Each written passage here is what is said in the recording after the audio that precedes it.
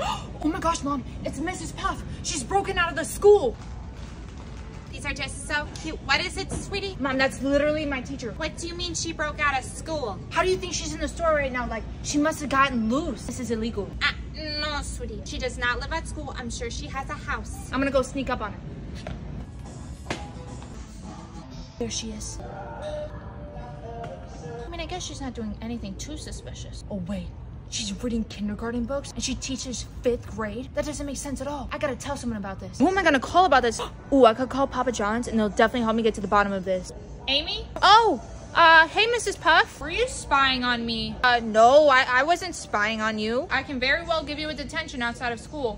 Yeah. Well, I better get back to school now. Okay.